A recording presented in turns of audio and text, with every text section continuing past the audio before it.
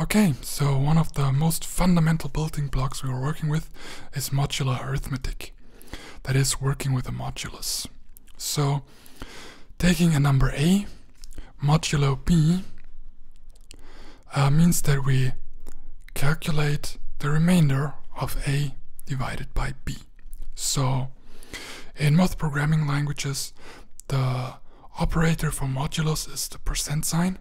So, I get the remainder by calculating the number modulo the divisor, and that's the remainder.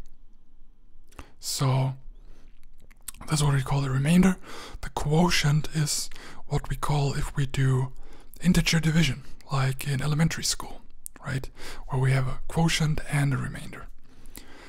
And this number b here, behind the modulo sign, we usually call modulus.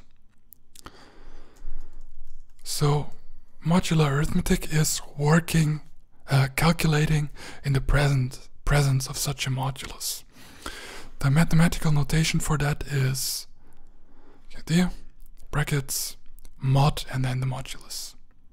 So we have a calculation.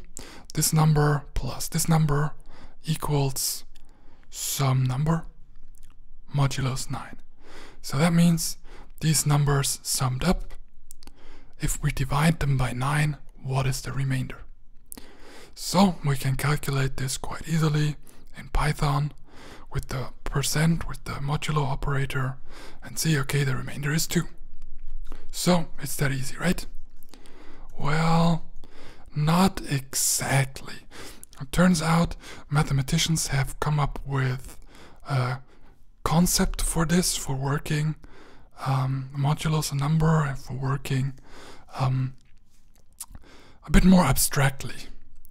So we're gonna dive into those mathematical concepts now, so you don't only see the programming perspective, but also the mathematical perspective on things. And for that we need some other concepts as well.